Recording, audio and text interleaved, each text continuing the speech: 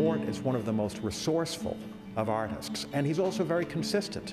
While the representational mode carries forward in a comparable manner from painting to painting, each painting is individually adapted to the type of light, the type of atmosphere, the foliage, the architecture, the circumstances of pose or attitude or mood or emotion. Each painting elicits a response that's distinctive to the subject of that painting. And Mort has an enormous arsenal of pictorial vocabulary based on more than 50 years of experience as an illustrator. I showed talent at a very early age, about 3, and my parents recognized it and encouraged me.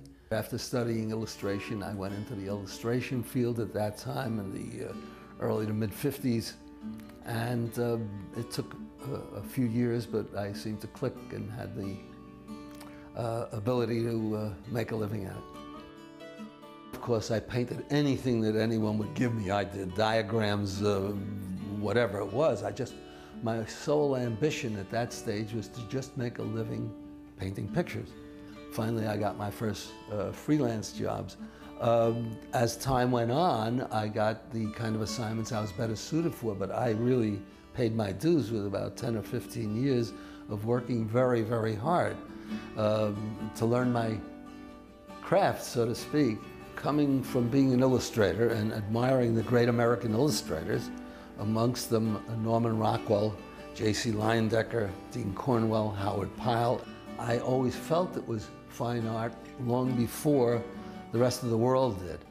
There were many, many, many people that painted as well as Norman Rockwell and as realistically as Norman Rockwell, but the element that helps to tell the story is the composition, the linear composition, the light and dark. There are so many elements an artist can use. Perspective as an example of telling a story. Rockwell does it impeccably. I try to emulate with a different type of picture. I could predict, generally speaking, that when someone looks at a picture, I know just where they're going to look first. I could tell you just where their eye will travel afterwards and where up and go back to, and that's what storytelling is all about. Everything in Mort's paintings conveys a sense of life, it conveys a sense of reality. It's painted with conviction. There's no irony, there's no cynicism. It's straightforward, and it conveys the narrative that people, in many cases, have come to know through books, but to see it pictorially, to see it visually, is something that is otherwise really needs to be conjured up in this manner. So as a painter, he does something that no one else has done so comprehensively and so successfully. Now, your eye will go immediately to the cowboy on a horse. Why? Because the sky is light, and the contrast, the light and dark that I mentioned before, makes your eye go to that. If you make the most contrasting part of your picture where your center of interest is, then that's where the eye will go. Added to that is the linear element of that tree that curves in and acts like a pointer directly to the cowboy. It's not pointing out, it's not going off the top of the picture, it's curving around and aiming your eye right at him.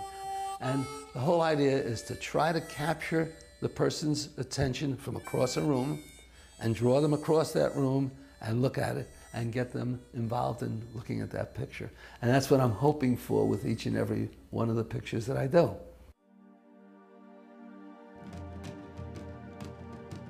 Probably the most memorable moment that I have ever had in my career was the experience of recording the building, testing, launch and touchdown of the Space Shuttle Columbia.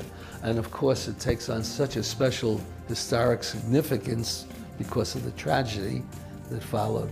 So in my opinion, the most important paintings I will ever do in my life, because it's not too different than what Remington and Russell did in painting the West. They were there at the time, and there I was, one of the very few artists, if not the only one, that witnessed all of what I saw. The test firing of the engines, the first rollout of the test craft Enterprise, the tile problem that the space shuttle had. Even before the tragedy, it was one of the great moments in my life, without question. It's impossible to describe when you see something like that. When it came to painting the Civil War, I found that there were many, many areas that had never been touched on. So that although people think of me as a Civil War artist, I've really painted the history of America. But within the genre of the Civil War, I've done very few battle scenes. Very often it's a genre street scene with women and children, and it just happens to take place between 1861 and 1865. Whenever I do a painting, I very often start by doing a diagram, a floor plan, so to speak, of what the event is. And what I'm trying to come up with here is a picture that takes place at a famous old plantation house in Fredericksburg, Virginia called Moss Neck.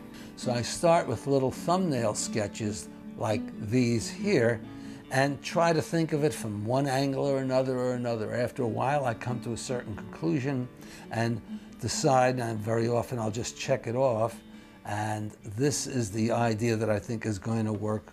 And I finally, after a number of other stages, develop it to the final point where I know exactly what I'm going to do, and I've worked it up into a larger shape here. The reason I work on brown paper is because I can now highlight with some white chalk the different things. I'm going to put a light on over here. We're going to see a couple with a man helping a woman down from a carriage or a sleigh. The grid that you see here on this scale is then going to be transferred but enlarged to the correct size on the finished canvas. As you can see, I've drawn up the bulk of this picture using the same devices that I use on all pictures. I've more or less centrally located Robert E. Lee, who's going to be here, but I'm going to use the lighting device under the porch to throw a very bright light on him and make a real contrast here. And I'm pretty sure it's going to be called Merry Christmas generally. These branches of these trees will be extended to point to him almost like an arrow. And so your eye will almost have to go there.